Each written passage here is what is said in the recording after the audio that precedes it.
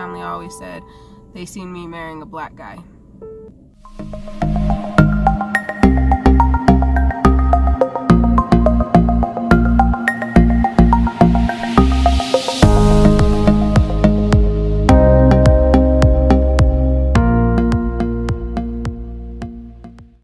What's up, guys? I know it's been a while since you guys seen us. My wifey's not here because she's inside the store. This is just a video that I'm getting off my chest real quick. I'm here to talk with you about what type of videos I want to put out with the vlogs. So there'll be vlogs on our channel, and with that there'll be other videos such as me sitting here talking to you guys like this, my wife sitting there talking to you guys like this, us having one-to-one conversation with you where we just basically express what our thoughts are at that moment, or just what we're thinking, or anything really, just kind of like a word diary, like a video diary, where you just put an entry every now and then and just update people, or just talk to someone, or anyone, about what's just on your mind. And I got a lot on my mind. The thing I want to talk about today really is just America. Not even America, the world.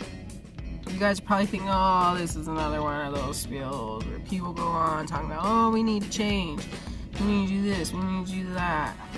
Today, I want to talk about how society brainwashes you. And they do it bad. And you can say you've never been brainwashed, but I guarantee you, most of you have. I can admit I've been brainwashed myself, and this is why I'm making this video. This is why I'm coming to you guys and just saying it straightforward and just letting you guys know, because I don't know how else to say it, and I don't know how else to let you guys know or let anyone know. Growing up, I didn't live the best life. My mother gave us as much as she could. Believe me, she did. But we grew up, as you guys would call, poorly. In more ghetto areas, less suburbanized areas, projects, homes like that. And I always grew up around ghetto people. They're very friendly people. Everyone just puts a brand on everyone and labels everyone as everything, but people are people, and you need to stop labeling everyone. No labels. That's what we need to live by, is no labels. So anyways, with ghettos,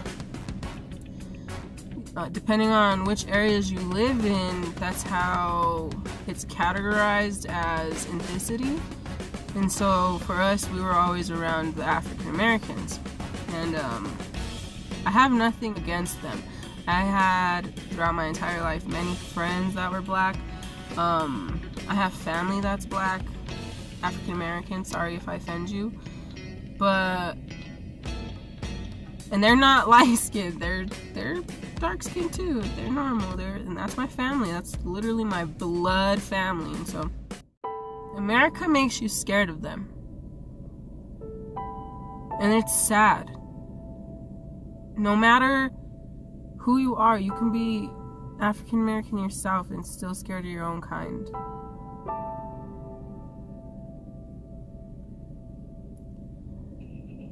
And the reason I'm saying this is because, like I said, growing up I was always around them, and then somewhere through middle school and high school I just disattached myself, and I feel stupid, I feel ignorant, just dumb.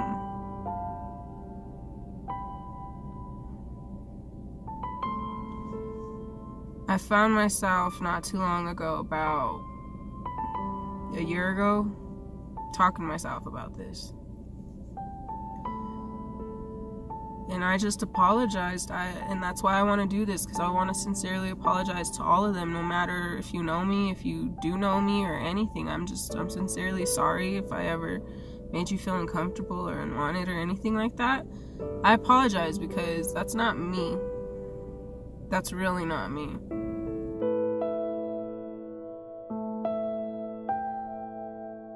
Everybody categorizes African Americans as people who rob you, beat you up, stuff like that.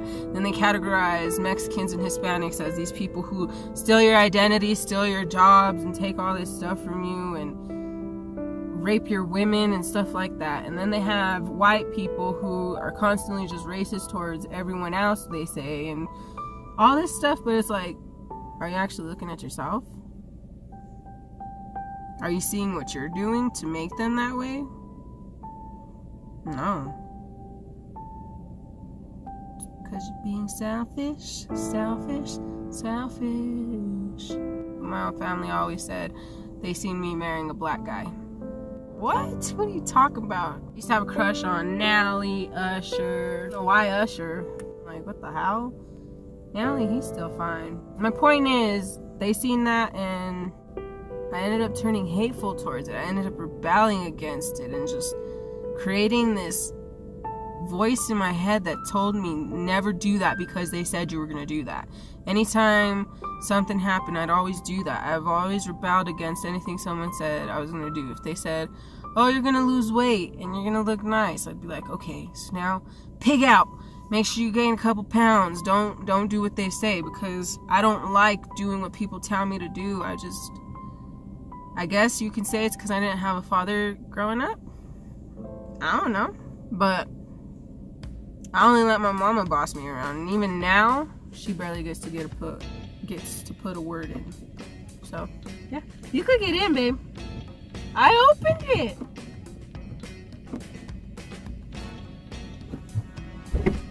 I was pushing the wrong one, sorry. Is it a break? What's this? This is for you. Here you go, it's a mini long. Cotton candy coat. You don't even like cotton candy. I know, but you do. I was sitting here, sorry guys, my hair looks all like messed up now. I was talking to them about how my family always said I was gonna marry a black guy and all that stuff. Fuck that. You got me. That's not what I was saying, but I was talking to them about how society brainwashes you to be afraid of people when you shouldn't be. You should just accept everyone. No matter what they done. People change. People always change. You change every day. I didn't used to like onions and now I love them. Didn't used to like bell peppers and now I love them. Didn't used to want to lose weight. Now every day I'm busting my ass to try and lose weight. Didn't want to show my face to the world, and now look, I'm trying to show my face to the world. You gotta step out your comfort zone in order to grow. And that's what I'm trying to teach my wife too. Yeah. You guys, I'm trying to get these fucking Girl Scout cookies.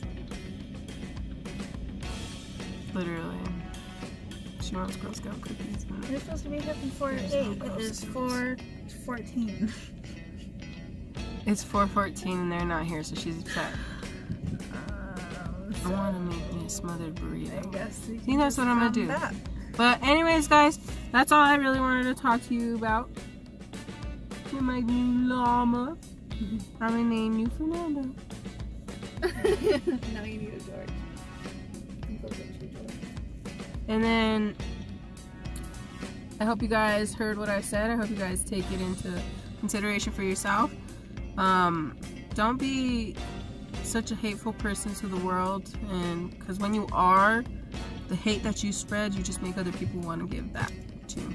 So spread love, because people need it. I wish I could call them. Bye guys.